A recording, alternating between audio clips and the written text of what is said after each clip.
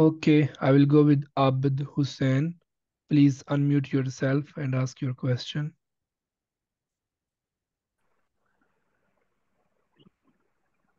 Yes, sir. Assalamu alaikum. So my question is there any fully funded scholarship for entry of the DVM in Hong Kong? Yeah, as I mentioned earlier, that if you wanna pursue master, then there only one opportunity is master in public health. But as Hong Kong is allowing directly for PhD, even though if you don't have the master, you can directly go for PhD as well. But there is no any mandatory brothers, all brothers and sisters. If you can communicate in Urdu as well.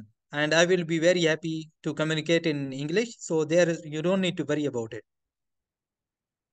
Yes, sir. Thank you. Okay. Sir इसके लिए आइट्स require होता है फिर?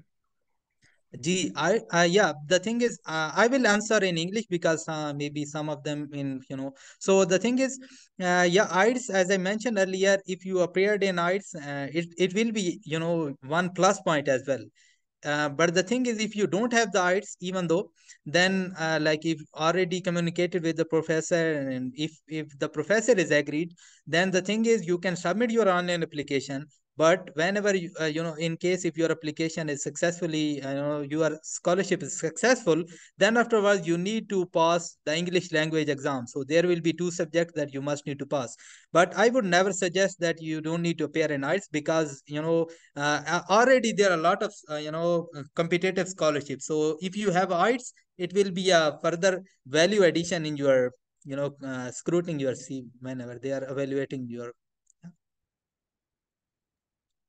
So, Dr. Saab, you're saying like any person who is applying in Hong Kong, he should have IELTS.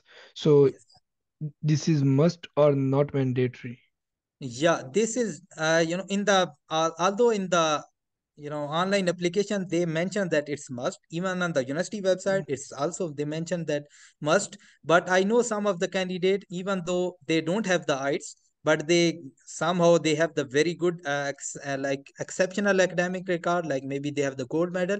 But like whenever they will submit the application, if the professor is agree, then you need to pass to two subjects for English language exam. uh, but if you have, for example, low CGPA or no publication, then I would suggest that if you can appear in IELTS so that it can be value addition in your Yeah, case. I got it. So it means like if you have exceptional record, you can try, Yes. but it is better to appear in IELTS and get IELTS result and have a complete profile and apply on hundreds of opportunities other than very few. So that's good. And you are appreciating publications as well. So Yeah. this is a new thing for bachelor student. They should have one review article as first author or some research articles as co-authors. This is a good thing. Okay. Um, I will go with next person, Dr. Hamdan. Please unmute yourself and ask your question. Assalamu alaikum, everyone. Sir, first of all, this session is really amazing and most awaited session for me. Sir मेरा सवाल ये था sir मैंने city university of Hong Kong और Hong Kong university दोनों में apply किया है सिटी यूनिवर्सिटी ऑफ हांगकांग मेरी फर्स्ट प्रायोरिटी थी for public health department and microbiology department in Hong Kong university sir मेरा पहला तो सवाल था sir related to fee submission क्योंकि इनका कोई फी चलान वगैरह तो नहीं आता तो उसके लिए सर क्या किया जाए क्योंकि मैं बैंक गया था मैंने बैंक से डिस्कशन की थी तो उन्होंने कहा था ये आपको बैंक कभी भी पे नहीं करने देगा एप्लीकेशन फीस जो कि अराउंड बनती है सिटी यूनिवर्सिटी ऑफ हांगकांग की बनती है 12,000 और 5,000 बनती है हांगकांग यूनिवर्सिटी की एक तो सर ये सवाल था दूसरा सवाल मेरा था सर रिलेटेड टू डेडलाइन क्या जो स्कॉलरशिप की डेडलाइन है क्या वही डेडलाइन डिपार्टमेंट की भी डेडलाइन है सारी चीजें सबमिट करवाने की और सर तीसरा सवाल ये था कि सर मेरा रिजल्ट ऑफ आइल्स जो है वो अभी अवेटेड है मतलब मैंने अभी वो देना है तो वो मेरा 15 दिन बाद मजीद रिजल्ट आएगा तो क्या सर तब मैं इस चीज को अपनी प्रूव कर सकता हूँ क्योंकि अभी मैंने कैपलान टेस्ट दिया हुआ है और मेरे पास अपना एक प्रोफिशिएंसी लेटर है बस काइंडली सर Okay. इसके बारे में बता दें फिर मैं मजीद आगे कुछ पूछूंगा Okay. First ji first of all मैं आपकी पेमेंट के बारे में बात करता हूँ। Okay, payment के लिए I think as per my case, when I was submitting my online application, if you have activated your for example, if you have Visa or Mastercard, if you have internationally activated by calling the helpline, then of course they will for certain period of time they will activate your card. So and then afterwards you can submit your pay your application fee in this way, like as I did in this way. But some of them still facing the issue. I don't know for some reason, but there is no any issue. If they internationally activate your card, then you can submit your fee. But for the sake of Pakistani, even though if you are really struggling for this, I would be very happy to pay, no problem for this. And the second one is you mentioned about the second one is about IELTS, I think. Yeah, IELTS is basically, as you are saying, that you are still waiting for the IELTS. So I would suggest that as still we have 3 to 4 months, so you can wait, and you can maybe meanwhile you can achieve your score, and then you can submit your online application. And the third one is I don't remember the question. Sorry, can you please repeat? Um, let me unmute. Sir मेरा दूसरा सवाल था related to deadline of department and comparison. Yes. Yeah, got it. Yeah, the same deadline. For example, the deadline is 1 December 2023. So the same deadline for the Hong Kong PhD fellowship scheme for initial application, and the same deadline for the each university as well. So as you are saying that you submit your application, so there are basically two options. You can only submit your application in two universities, two different universities, or two different departments. You cannot submit more than that. So you must need to keep in your mind. And the other thing is, if you are submitting on two different departments or on two different universities, then you need to pay separate fee for each department or each university. Sir एक सवाल और ये था मेरा। Sir मेरे पास research का experience है but I don't have a paper publish yet. मैं एक रिव्यू पे भी काम कर रहा हूँ but sir I have experience of 2800 our working. मतलब मेरे पास 2 साल का एक्सपीरियंस है, वर्क एक्सपीरियंस है इन फील्ड, इन मार्केट। तो सर उसके लिए क्या जो मुझे सीवी में है ये चीज़ ऐड करनी चाहिए? It will be a good thing for me to add because ये रेलिवेंट तो नहीं है रिसर्च से, बट मैं क्या ऐड कर सकता हूँ? और दूसरा सर, क्या सीवी का टेम्पलेट यूरोप पास सीवी होना चाहिए या अमेरिकन स्टाइल सीवी होनी चाहिए? I would suggest American style rather than European style. And I think so that if you have a, for example, R, it's a good plus point rather than without mentioning. But the thing is, if you have a really a good, like as an evidence, if you have an evidence, then you can include this.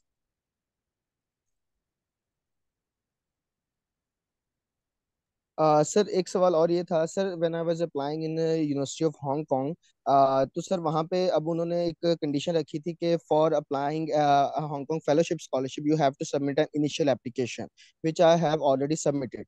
तो अब वहाँ पे ये चीज़ बहुत clear लिखी हुई है initial application के ऊपर कि आप एक इनिशियल एप्लीकेशन सबमिट करवा सकते हैं। अगर आप दो करवाएंगे तो आपका एडमिशन अगर हो भी जाता है तो वो कैंसिल हो जाएगा। अब True. सर हाँ, यूनिवर्सिटी ऑफ हांगकांग की जो मेरी स्लॉट है वो अभी भी खाली ही है। वहां पे मैं ना ही कुछ टाइप कर सकता हूँ, ना ही मुझे वहां पे कोई ऑप्शन शो हो रहा है। कि वहां पे 3 ऑप्शन थे। एक तो सर जो उन्होंने मेरा हांगकांगियन वो नंबर मांगा था जो एप्लीकेशन से जनरेट हुआ था, मैं वो टाइप नहीं कर पा रहा था। दूसरी सर उन्होंने एक चीज मांगी थी कि आप फर्दर अगर जाना चाहेंगे तो आप किस स्कॉलरशिप के लिए मजीद पीएचडी को फॉलो करना चाहेंगे। तो सर इसके बारे में थोड़ा सा गाइड कर दें kindly, thank you so much. First one is if they will allocate you HKPFS number, of course, this is the unique number. Then if you will, even though if you will submit your application in a different way by using another email, then your application will be rejected in that case. So you need to be very careful. If you are submitting your application, you need to be, because all the other credentials are same. So you need to be, if they will allocate you HKPFS number or Hong Kong PhD fellowship scheme number, then I think so it's a problem on your side, because whenever you are submitting application on the university portal, it shouldn't be any problem. I don't think so, because in the YouTube comment section, I also faced this problem. But what I suggested them that you can just like because of a certain period of time, maybe after 24 hours, it will be automatically inactivated. So you just need to maybe restart your computer or try the other browsers, like instead of Google Chrome, go for other browsers. I'm pretty sure that this issue will be solved.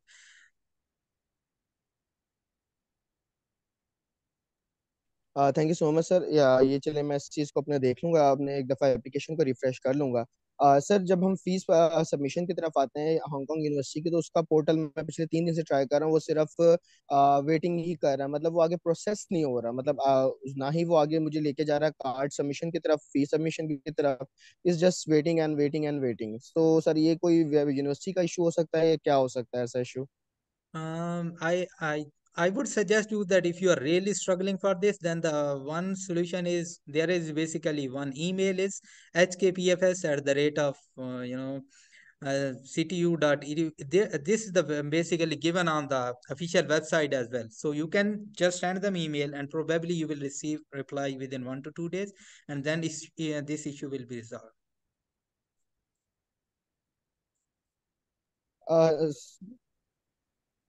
Sir, दूसरी बात ये थी, जैसे आपने बताया कि हो सकता है मेरे एंड पे इशू हो कि मैं वो अपना हांगकांग वाला नंबर नहीं ऐड कर पा रहा हूँ, serial number.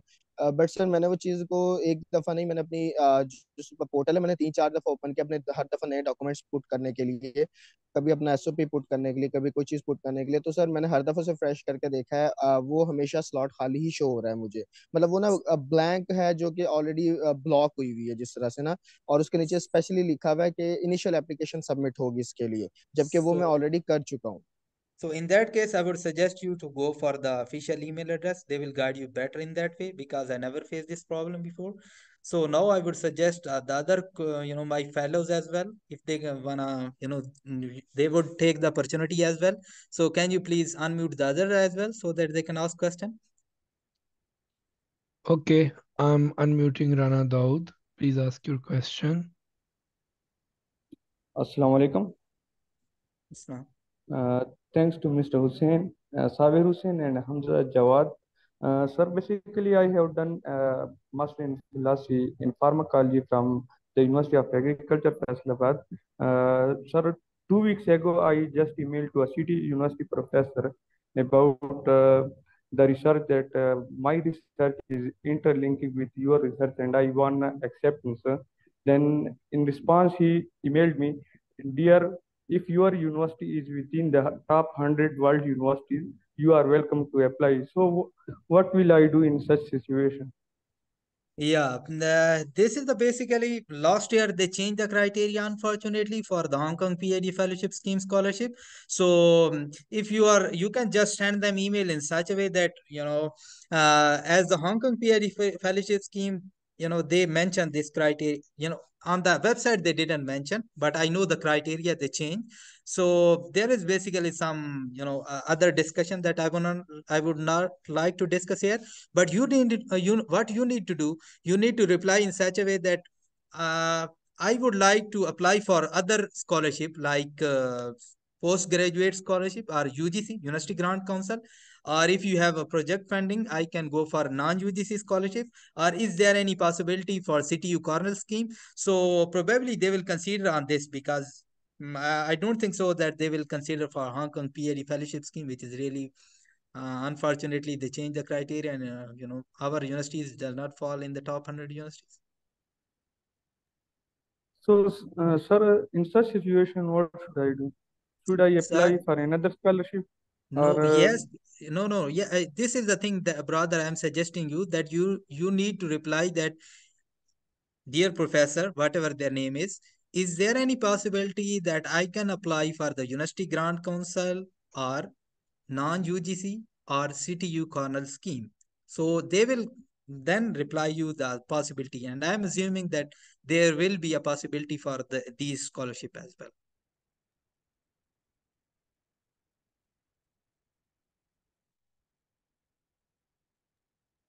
okay, sir? Thank you. Welcome, sir. Okay, next question is from Shiraz Mustafa. Please unmute yourself.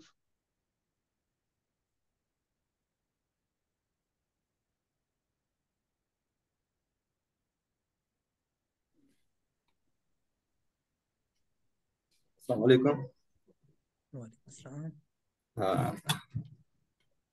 Uh, First of all, I would like to say sorry to come late because here I just joined very late because maybe you talked earlier. I just want to ask about postdoctoral program over there in veterinary sciences. Is there any opportunity?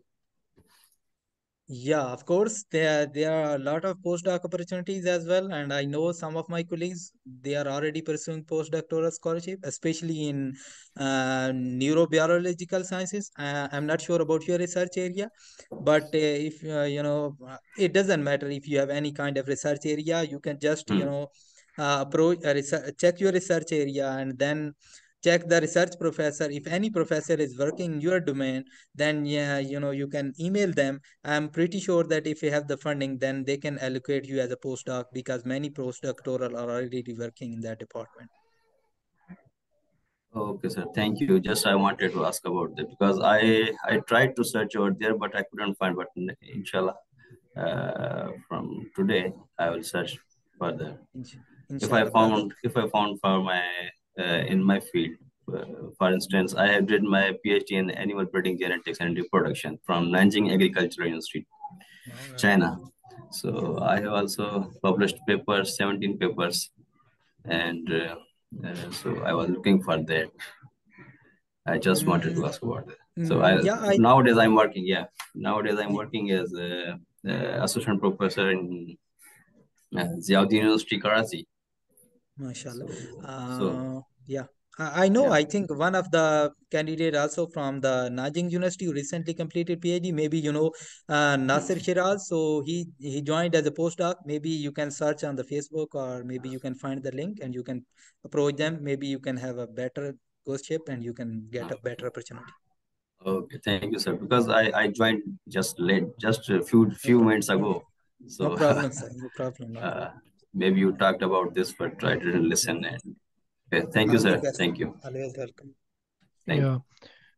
Dr. Shiraz, the recording will be available, and if you have you. Yeah. registered through a Google form, I will send you the recording link. Mm-hmm. And on other side, I'm also doing masters in animal breeding and genetics in Canada, and my Great. university also have opportunities for postdoc, and usually people do postdoc, but my supervisor is more towards animal breeding with machine learning and artificial intelligence, and there are some other professors who are more with genomics.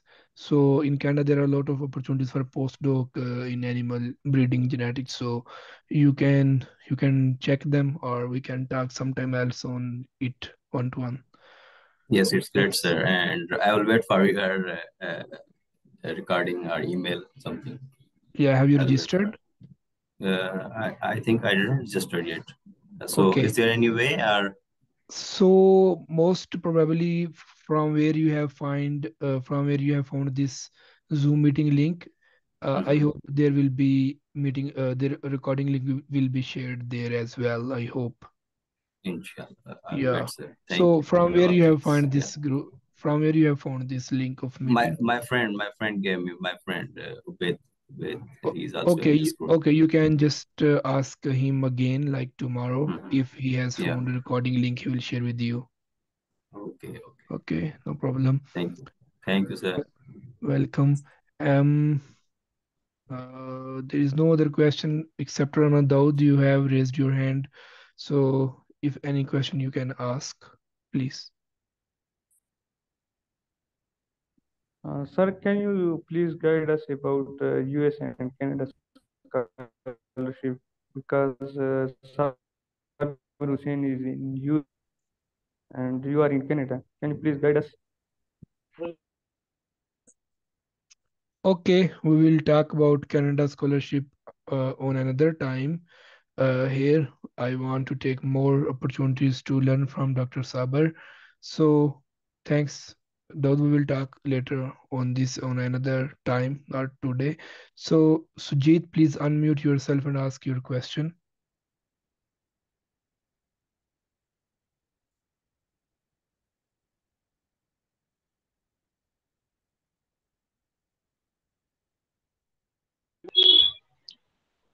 Hello, sir. Can you hear me? Yeah. Yes, we can hear you. Please speak. Yeah. Yeah. Thank you so much, sir, for letting me to ask my questions. I've already asked my question in the chat box. So, I'm from Nepal and I'm doing my bachelor's in veterinary as and BBSc in as I'm doing my BBSc. And sir, could you please tell me how will my experience in leading different student organizations and non-government organizations and volunteering experience would help me in getting scholarship? And that is my question, sir. And I also have some research experience. I have my three research publications already published. And please tell me how would that help me in getting a scholarship for master's or PhD program, full scholarship? Well, well, Sujit, yeah, as I mentioned earlier, that there is a one eligibility criteria is leadership abilities.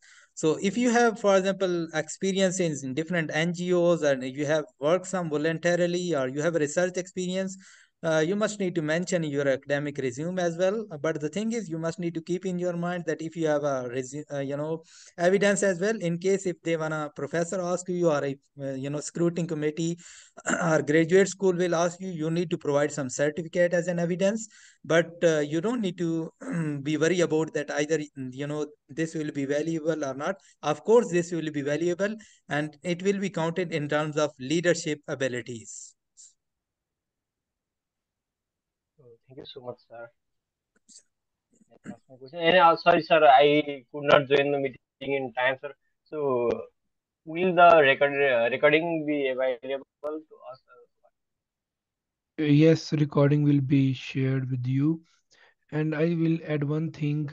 Um, I was reading somewhere like if you have no research experience during your bachelor's, then you are suppose you have worked within a society or you have arranged some animal health camps like that stuff, you can just say I wrote a grant for my animal health camp which was approved. So this will show your grant experience, so which is a great asset. So in this way you can just combine just applying research experience terminologies to your academic and other curricular activities to show like you have these skills which can help you if you get an opportunity in a lab, you can apply them to that situation and you will get money for projects.